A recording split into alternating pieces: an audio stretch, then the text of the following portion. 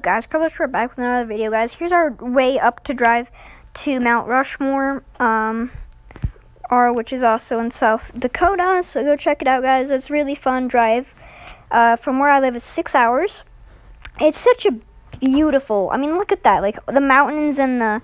I mean, it was a little cloudy, but it was still. You could still see a lot. It was so green up there. Like it's beyond anything. It's so worth it, guys. I highly recommend the drive. I mean, if not, just flying into with whole COVID, I don't know, but later on after COVID, sure.